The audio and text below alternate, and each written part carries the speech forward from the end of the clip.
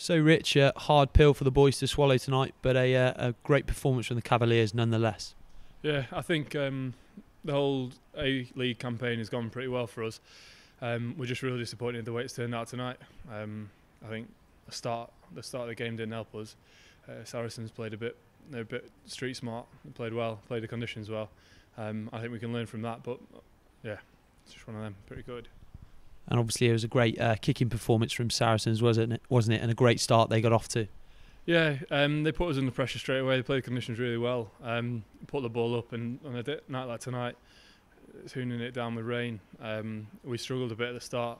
I thought we showed great character to be 21-0 down. To come back at half time, only one try down. Credit to the lads. So yeah, worked hard, but unfortunately shot ourselves in the foot in the first 20 minutes. But all the Cavaliers boys can hold their heads high after what's been a great and very successful campaign. Yeah, I mean, I don't think anyone expected us to get to the final. We turned over Leicester away, Northampton here, Gloucester, Bath.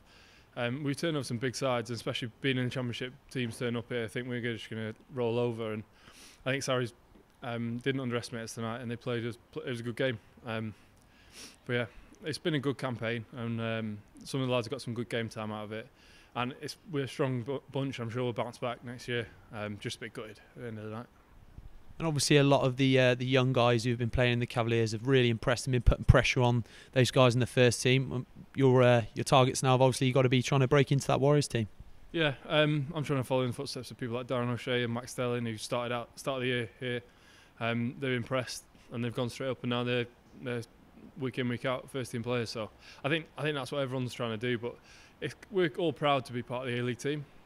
As good as it is playing for their first team, it's not devaluing the A League at all. We're pushing hard for each other and working hard. I think that's why we've been successful this year. There's a bit of value in the A League, and it's showing in the first team, and it's showing on the A League performances.